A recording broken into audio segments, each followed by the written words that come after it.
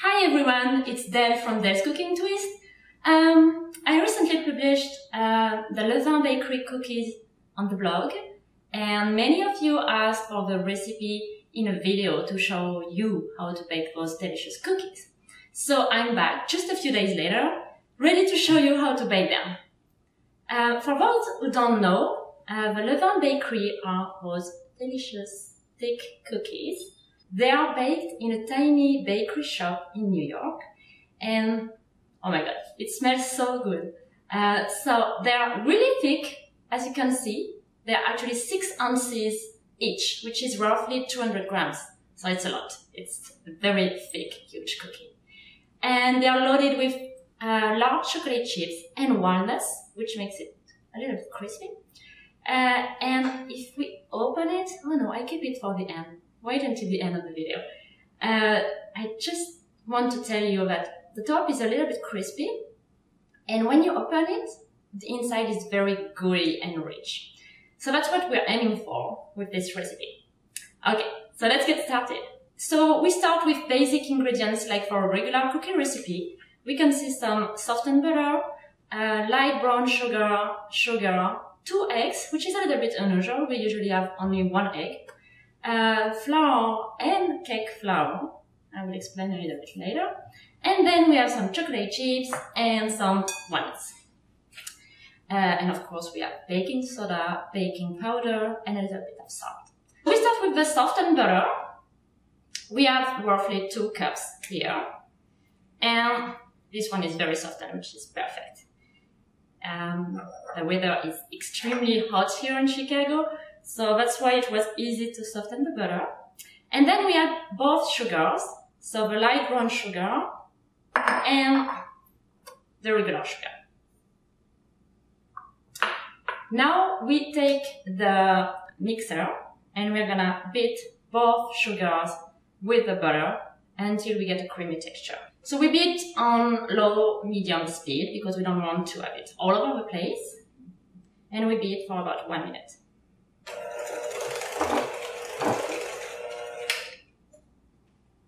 Okay, so now everything is a bit creamy. So we're gonna add both eggs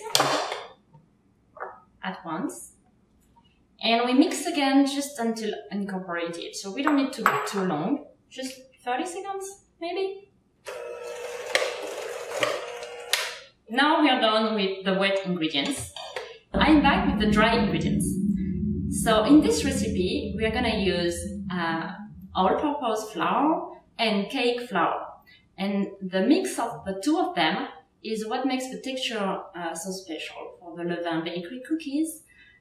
So we have here the regular all-purpose flour that we all know. And now we're gonna make some cake flour.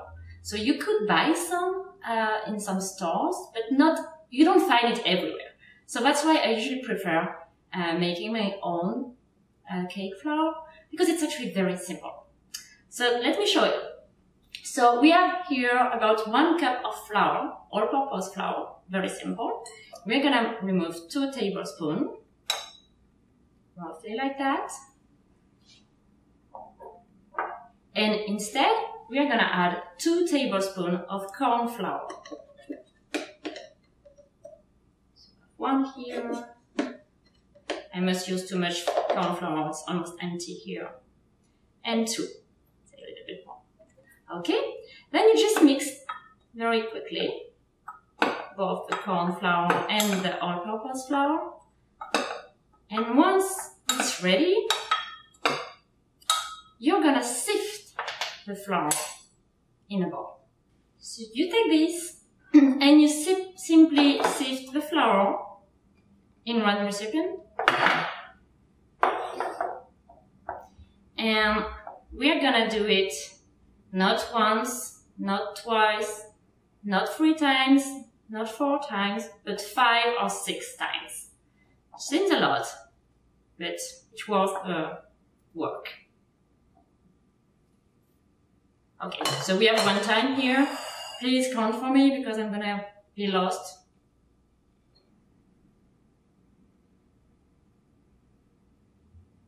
Okay, so I have my cake flour ready, and if you compare the all-purpose and the cake flour, you can see that the cake flour is much thinner.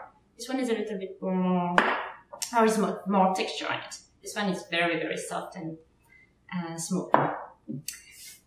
So then you just combine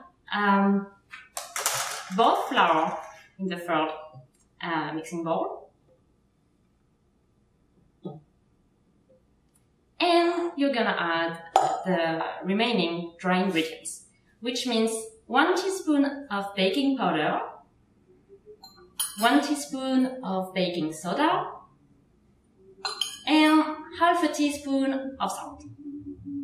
And you just stir all the dry ingredients together. Nothing difficult here. Final step, almost now. So we just pour the flour mixture in 2 or 3 times into the wet ingredients.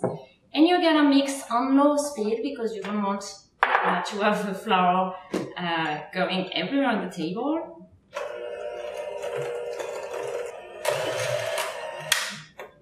So this is ready now. And of course there's something missing, right? I think we need some chocolate chips and some walnuts. I will simply fold in the chocolate chips like that. Whew, that's a lot of chocolate chips. So the idea is, of course, to spread the chocolate chip as much as possible. Try to take some large chocolate chips instead of mini chocolate chips, because it will go very well in the cookie. And of course, you could replace with chocolate chunks if you want. Now that the chocolate chips are folded into the dough, we're gonna add walnuts half. So you can see that they are not cut into tiny pieces, they're just roughly chopped, and that's what we want here as well. So we just fold in the walnuts into the dough, which has a very nice texture. Everything is really smooth. We just add the crunchiness of walnuts, chocolate chips. This is gonna be awesome, I'm telling you. So now the dough is ready and we're gonna shape the cookies. So as I was saying in the beginning, these cookies are extremely thick and heavy, and they're usually 6 ounces each in the bakery in New York. You just roughly take with a spoon and measure 6 ounces. It's gonna be a lot. So this is 5. And this is a bit too much. Not enough.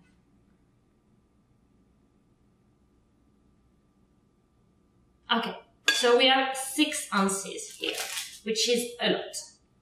And then we roughly shape the cookies into our hands instead of using an ice cream scoop. We don't need it here. We want this rustic shape. So you just flatten it just a little bit and place it on the baking sheet so I can show you how it looks like. So this is really rustic. Now the cookies are ready to go to the oven. We're gonna bake them at 400 Fahrenheit for about 11 minutes. So the cookies are ready when the bottom is slightly golden and the top as well. When it's ready, just remove the baking sheet from the oven and let cool the cookies onto the baking sheet. You don't need to transfer them onto a cooling rack. Okay, I just pulled out the cookies from the oven. I'm so excited about it. So as you can see, they're really golden and slightly crispy. So now we're gonna do exactly as we do in Levain Bakery in New York. So you take it and you break it into 2 equal parts. And you can see, oh my god, this beautiful inside with chocolate chips and gooey center. So if you excuse me, I'm gonna try them because it's too hard to resist. Oh my god.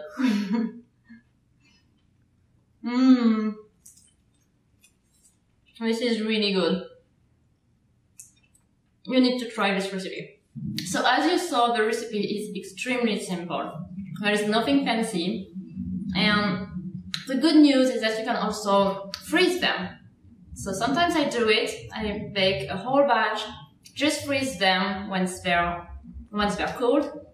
And whenever you have a cookie craving, just remove them from the freezer and enjoy. But for now, I'm gonna enjoy the whole cookie. So you can find the full recipe on the blog at delscookingtwist.com. And see you later, guys!